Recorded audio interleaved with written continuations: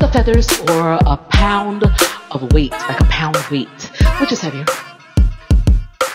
A pound. That's the thing, it's still a pound. It still weighs a pound. It still measures a pound. If I'm living in the midst, I don't care if I'm living in the midst of the jungle, I'm living in the midst of people that love me, I'm living in the midst of church, I'm living in the midst of my own apartment. I am living in the midst. I was living in the midst on Jonathan Street. I am living in the midst. In the midst is still the midst.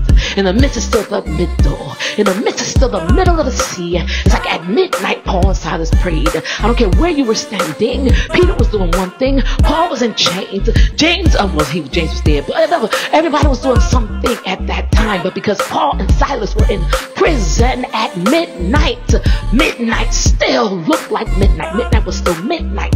It doesn't matter what you are doing. It doesn't matter what classifies, what comes behind the word midnight. Does not change what midnight looks like, but midnight still is midnight. And at midnight, in the middle of the sea, and here I'm in the midst of people that love me, but I'm still in the midst. My bed is in the living room.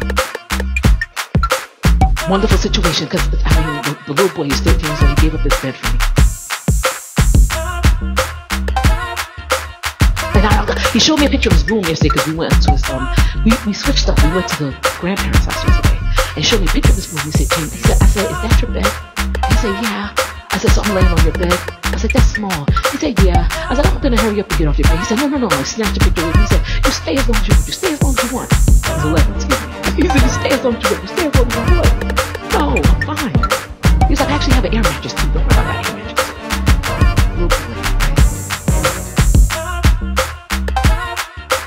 Beautiful gift that he's given me. Parents wait on me hand and foot. It makes me want to rip my hair out. If I do anything besides go to the bathroom, it's like they're gonna put me on house arrest inside their house. They do everything. It's amazing. It's exactly what I need because I'm not feeling it. I said something about it. Sometimes, at some point, at some time, my feet. I went to church, but also I can't wait till church because my feet.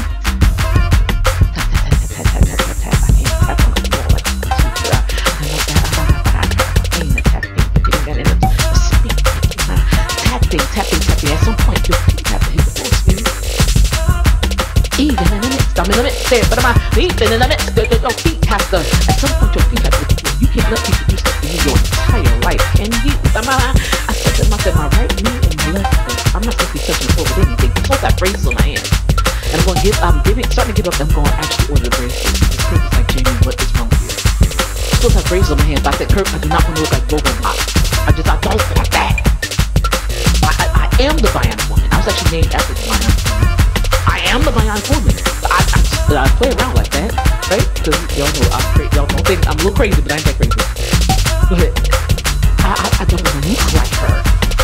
You know, I don't want to look like the image of her in my head. She was beautiful, but I don't want my body to be made of metal. Let them take the cast off. They tell me they're gonna cut the opening in my cast and shove a machine inside of it, and they have to try to grow the bone back. So it's good they starting at week 3, you know. Cast being on my foot, but I guess they're trying to because they want to get to the knee quicker. Hallelujah to God. They're going to get to the knee because they know that you are already in the midst and you have gone months without actually dealing with it. Meaning I have been in the midst and I have not addressed the issue of at midnight. I was so sick last week and I had, you guys have not heard of this yet. I had a cyst. And I got an assist from God and I got a cyst. I had a cyst on my ovaries. It ruptured and started bleeding. So it was just a pool of blood inside of me and I was in pain. And the women that were here, Kathy, Christina, who comes to church, you guys heard of her, and her sister-in-law Ashley, who goes to church as well. I haven't really mentioned her, but they all gathered around me, prayed for on me and then took me to the ER. See, some of y'all, before you can walk into your reads, you're trying to walk in your reads, get the things redone and reassessed and realigned and rejustified. I had an assist from God because He allowed a cyst to get to me. Yes, I'm still taking painkillers from it. It's still not gone, because here's the thing. I take the painkillers and I dwell in it, right? Why? Because I need to get to my reads. I need to find God in my reads. I need God to adjust my reads. I know that things are going on inside of my body. Ain't nobody got these many things hit their body and God ain't working with them. Come on! So, challenge! Do somebody. Satan. Hallelujah to Jesus. So anyway, here's the thing. I'm trying to get to my reads, but sometimes you can't make it to your reads if you never make it to the ER. One more time. Some people miss that. Sometimes you can never get to your reads of ministries, and you never make it to your reads if you cannot get to the ER. For that timeline there. Some of you will not go to the ER and get fixed proportionately, get fixed medically. Let God work on you medically. You'll never get there because you will not accept the fact that God wants to fix you, work on you. You never accept the fact that God wants to do it for you.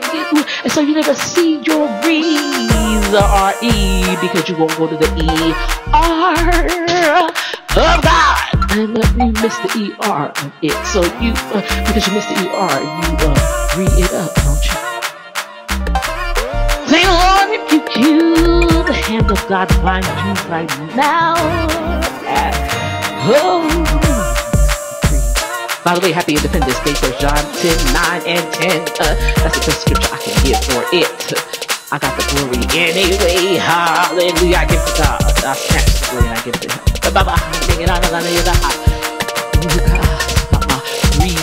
Back. See, sometimes we have to get to the ER, so we have a testimony about it so that we can take that to the hallelujah restore. They talk about the restore. And the funny thing about the restore is that the restore here, you get things from read, you get things that have been used. And so the reads have all been used. You can fill your stuff with a whole bunch of, your house with a whole bunch of reads until you can get your own stuff, right? There's some read stuff and it's a restore, right? When we go to a store, let's go to the restore. The restore is a store that you have a chance to use this again. It's a restore, but not too many people see the element of that. Not only do you get stuff that has been used, but you get stuff that wants to be used again. And the restore allows you to restore some stuff. You better learn how to put some extra upholstery on some stuff. You better put some extra carpeting on some stuff. You gotta put some extra cloth on some stuff. You gotta put some extra caulking on some stuff. You learn how to restore the elements that God wants to take you into. God wants to bless you with so that you can become the season of richness and abundance. So people can see God in you. You become the picture of the restore.